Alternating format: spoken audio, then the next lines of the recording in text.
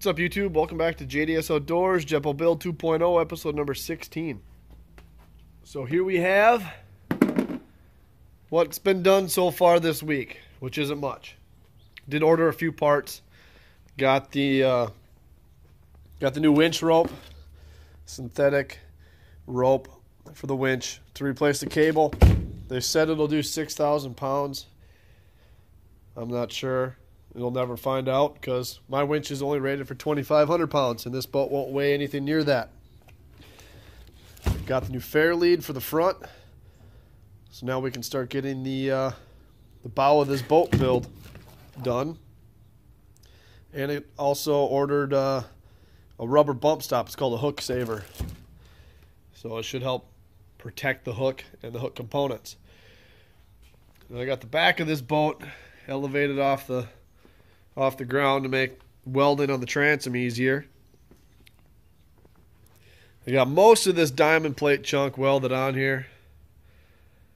Still have yet to weld on the step protector and all that. Weld on up top there. Get a little look inside the intake tunnel. Bottom of the boat, the spoon going on. Use the engine hoist to help lift it up so I can slide that sawhorse under there.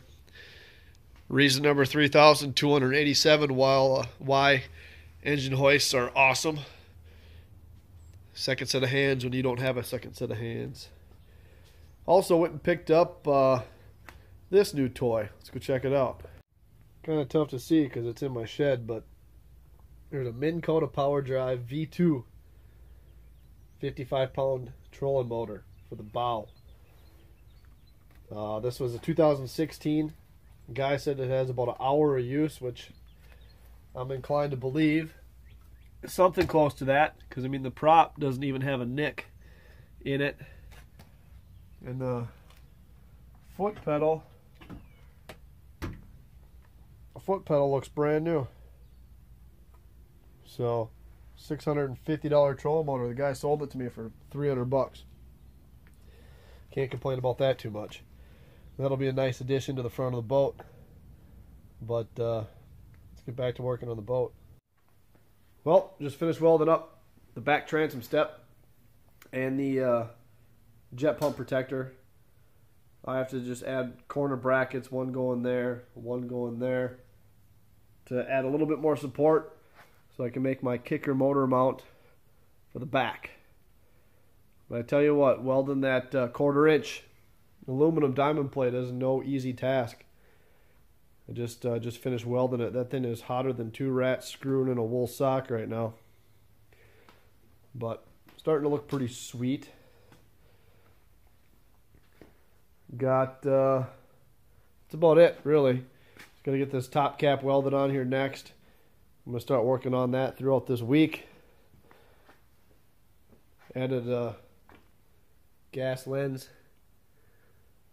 to the TIG welder there.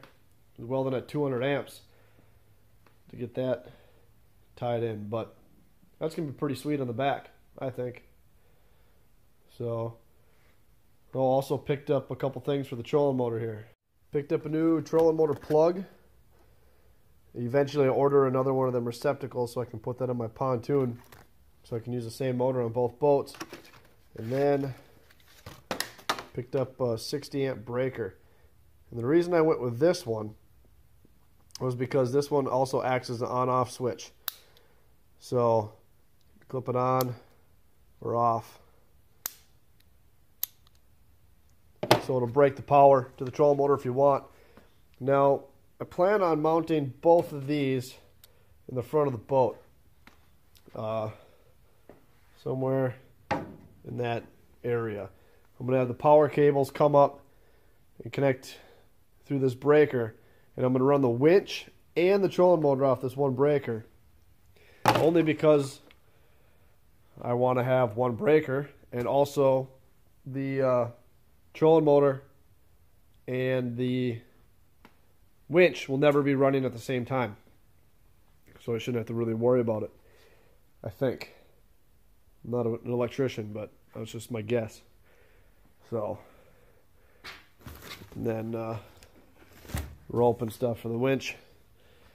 But apologize for not putting out a video yesterday. I ran out of welding rod, so I couldn't finish welding this on. But I've since went and stocked up. I also blew up my scooter, my little parts runner. I had a new engine ordered for it, but they sent me the wrong one. So I'm waiting on that so I can have my parts runner back. But enough about the Zuma there. Back to the boat. So next step, welding on this top cap once this thing cools off a little bit, and add those corner brackets. And then it's working back on the bow, get that done. And just keep plugging along. Pretty soon, I got a lot of requests. People wanted to see how to do the paint. So I'll do a video on that when it gets to it. Still got to remove the rest of these stickers.